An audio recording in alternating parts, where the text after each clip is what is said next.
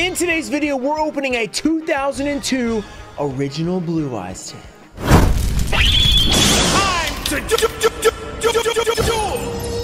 What's up, guys? We are back with another old school Yu-Gi-Oh! Tin opening, and I have not opened a Blue Eyes tin in a very, very long time. These things have gotten very expensive, even in the condition that you see here. Not in great shape. Fortunately, they're going to make for an awesome opening. Lars actually picked this one up, so you guys have heard from Lars many times recently and many times on the channel's history, so shout out to Lars for picking this up and having it opened on the channel. This is going to be super fun. We're hoping for a really nice promo, but based on the look of it, probably not, and because 2002 tins, it's impossible to get nice promos, but I have high hopes for him. We'll also be doing a giveaway. I'll be giving away this Ultimate Rare Gravekeeper's Commandant. This is a German print. I've had this card for like 5 years, so it's being given away now. Just like the video, be subscribed, turn on notifications, let me know down below your favorite card we pull, and make sure to shout out Lars in the comments because, you know, he's a legend. I also have some extra packs we're going to open up as well because, you know, this is going to be a quick video if we only open up this 10. So we have Battles of Chaos. I have high hopes for Battles of Chaos. There's a lot of great cards in here. I have a lot of Battles of Chaos packs because I really like the set. I think it's a fun open. So let's see if we can pull something great right here, right off the bat. Smoke Mosquito. This is for me, not for Lars. Sorry, Lars. No Battles of Chaos for you. Rock Scales, we have Ghost Trick Shot and Didi Griffin. Okay, I'm hoping for the Dark Magician, a Starlight Rare, something like that. We also have Power of the Elements. I mean, DPE Starlight is something that could be in here, which would be pretty exciting. I would definitely lose it if we pulled that. Okay, 4 from the back. We have Monkey Monkey Adrift. We have Branded and Central Dogmatica, Sprite Carrot, Brilliant Rose, Scar the Vindread, Crosskeeper, Vanguard. We have Most Defiant Deepest Depths, and a Sprite Elf, a pretty good card for Sprites. So I think this one got banned though, so you know, it was that good. It was a little bit too good. I also have an Age of Overlord pack back there, by the way. So we do have a chance at an SP Little Knight Quarter Century Rare. That'd be pretty cool. I mean, by pretty cool, I mean that would be like amazing. That'd be like the best card we could pull in this video. Eurodora of Fate. We have Clear New World, Skill Brown Magician, Adult Monster Bear, and Nordic Relic Super Rare. Let's do the Tactical Masters, not Evolution. That would be cool if I had those. Tactical Masters we have back here. This is a Euro pack, so I think it's right at the back. I don't remember how I got all these Euro packs. We have Imperial, Runic Allure, Smiting Storm, Eclipse, Labyrinth. We have Fiend Greeting, and Hojo, the Valence Warrior. Okay, Valence. Battles of Chaos, first edition up next. Can we keep it going? 1, 2, 3, 4. We've got a Shining Peacephilia, Top Share, Ogdoadic Serpent Strike, Ruxin Special, Ice Shade Erosion, Tribe Drive, Epsilon, Dynamorphia Brute, Silvervine Cinery, and an Ice Jade Creation Kingfisher. All right, so I mean, Sprite Elf's cool, but we're not pulling anything super crazy right now. We're gonna have to step that up a little bit. 1, 2, 3, 4. But we could save it for Lars. I mean, Lars, if we get something amazing for Lars, I'm gonna be very happy. Like a Blue Eyes out of the Blue Eyes pack would be pretty awesome. Ravenous. It wouldn't be the first time we've done it in 2002 tens. Shift, Fairy of the Goatee. We did it back in the opening every 2002 10. Go check that out. It's a very old video, but it was pretty amazing. Opening every 2002 10 in one video was extremely fun. We had really good pulls too, so it was awesome. Overfusion, Sprite Pixies, Nemesis Elephant. We have Double Dust Tornado, Hydrolander Orbit, Ice Jade, Crosskeeper, Vernislith. Oh, look at the centering on that, by the way. That is crazy. And then, oh, Shining Neos Wingman right after the crazy miscut card. That is actually insane. I kind of like that. And then that's a really cool card, a Shining Neos Wingman. Okay, a few more packs, then I'm going to hop into Lars tin, which is going to be pretty awesome. Very exciting. 1, 2, 3, 4. We have Ice Shade Erosion, Mad Hacker, S-Force Lapswell, Dogmatic Cabre, Ghost Trick Siren, Neroy. Neroy, I cannot pull the card. We have Place. We have Ghost Trick Shot. And the Blue Eyes Jet Dragon. I wish this was the Starlight, but I'll take the secret rare. That's pretty cool. The Jet Dragon. It's in Rarity Collections. It's going to have 1,000,000 prints. It's going to be worth $2, but that's fine. Still very cool. Power of the Elements, first ed. All right, 1, 2, 3, 4. We have something. We have Converter, Sulliek, Adrift, Thrill Train, Digit Jamming, Sprite Gamma Burst, the Most Distant Deepest Depths, and a Scareclaw Straddle. Very cool. Also, one other thing I want to mention is that Rarity Collection 2 is coming in less than 2 weeks. We're going to be opening the entire set, pulling the entire set live, putting together the binder. It's going to be super fun. There's some pretty big cards in there. It's not as good as Rarity 1 based on the leaks, but it is still a really awesome set, and I'm super pumped for it. So I'm hoping that you guys will come out for those streams. We're going to be doing a Whatnot stream as well as a regular stream. That's the regular stream is the one where we complete the full set. Okay, Loca Samsara, we have Vanquish, the Immortal Bushi, Fallen of the Sistina, Full Armored Xyz, Supreme King Dragon Lightworm, Pendulum Evolution, a Lilirap, and a Hoppy, Guidance of the Horus. So another super Hoppy, Happy, whatever, you know, close enough. Okay, I got a couple good pulls. Let's see if we can keep it up for Lars. Okay, Blue Eyes tin. I mean, there's so many like little rips in here. I feel like I can open this up. So yeah, there we go. Let's open this thing up. 2002 Blue Eyes tin. I mean, this is so much. It's a privilege to be able to open tins like this because they used to be 20 bucks. They're now like hundreds of dollars, and it's just like so nostalgic. Like the #1 most nostalgic product is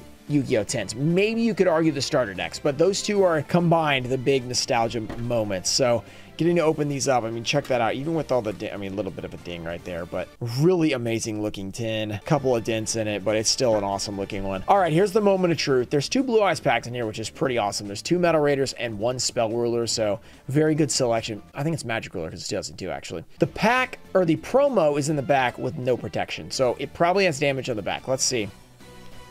Here we go. Oh, no, there it is. It's stuck to the back. Okay, you can see on the back all that crap back there, so it's likely going to be scuffed up. Yeah, oh, there it is. Yeah, right out of the tin. The worst packaging ever.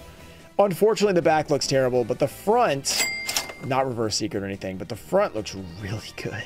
Wow, check that. I just put this in a sleeve. You'll never know. Put it in a sleeve, not going to be grading it or anything, but if you put it in like a, you know, not an opaque sleeve, not one that you can see the back, but put it in a sleeve when you get it, put in a binder Lars. That's a really beautiful card. And as you can see, I mean, this just doesn't make sense. Why in the world would you have it in this thing that's just going to just scratch it up? So that's unfortunate. We do have the 5 packs though. This is where you could get a clean card. Okay, we're obviously going to start with Magic Ruler, which is still Magic Ruler because it, you know, 2002, they changed it in 2003. So the old logo, old name, everything like that. Come on, Lars, let's get you something good. Let's pull, I mean, Blue Eyes Tune is obviously #1. It's a tin, so I think you might get Serpent Knight. So I'm going to go Relinquished. Relinquished as our big pull. I mean, how can you go wrong? Anything Tune, though, is pretty awesome, especially if it's a foil tune. We have Flash Assailant starting it off. Turtle Oath, Crab Turtle, Hungry Burger's also in here. Twin Long Rods, an amphibious creature with 2 whip-like tails. Whip-like tails. Chorus of Sanctuary. The Peacock. Yeah, you guys are going to watch some NFL playoff game on Peacock. No, don't do it. Peacock, you suck. Don't do that again. Wall Shadow. Stone Ogre Grotto. The Gaia Power. And finally we have... Ooh, started off with the foil. Mahavilo. Little bit off center, but the rest of the card looks pretty clean. Maybe a little bit of whitening up there. That is a nice looking card. These, I mean, you can go 0 for 5 easily in these 10. So starting off 1 for 1 is a fantastic start. Add that to the Blue Eyes White Dragon we have, and we are rolling. Next up, Metal Raiders. I love this because you get 2 Metal Raiders, 2 LOB, and those are my 2 favorite sets. So that's pretty amazing. I mean, that makes these 2002 10s pretty insane. MRD, let's go. Give us a Pequeño Moth, please. 1, 2, 3, 4. Can we get another foil? We have Tremendous Fire. The fire is tremendous. Trent, the Punished Eagle.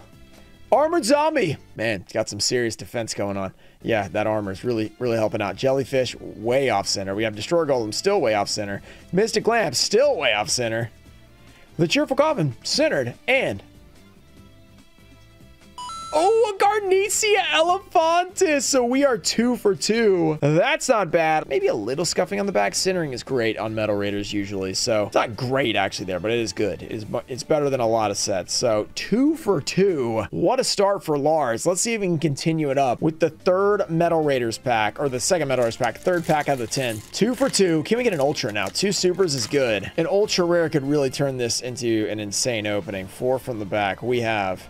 Armored Zombie. That armor's really helping. The Flame Cerberus. Known to many as the Burning Executioner, this monster is capable of burning enemies to cinders. Watch out.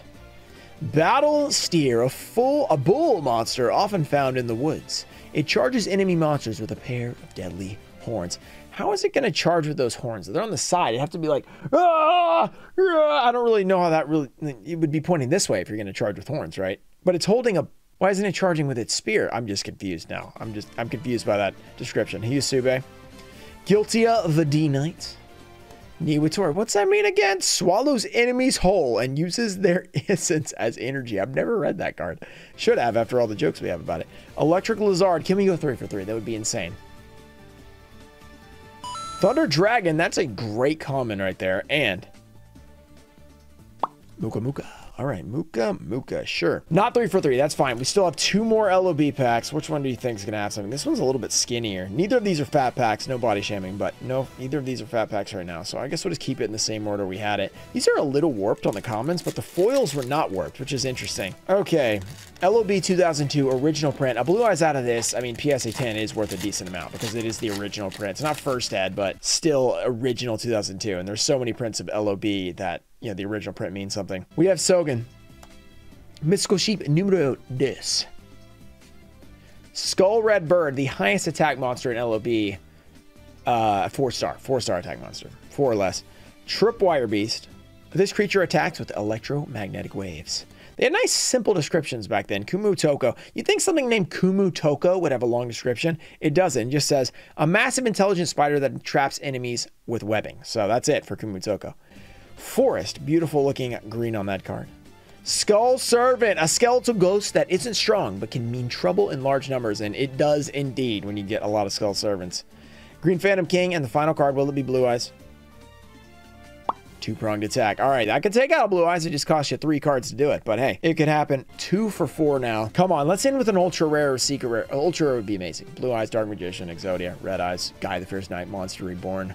Last pack magic. Make sure you guys subscribe if you enjoyed this video. Make sure to thank Lars in the comments, guys. It is a pretty epic opening that he has provided for us. Blue Eyes White Dragon 10. It's not the longest opening because there's only 5 packs, but we don't get to see these every day. I don't get to do these very often anymore. 1, 2, 3, 4. So very exciting.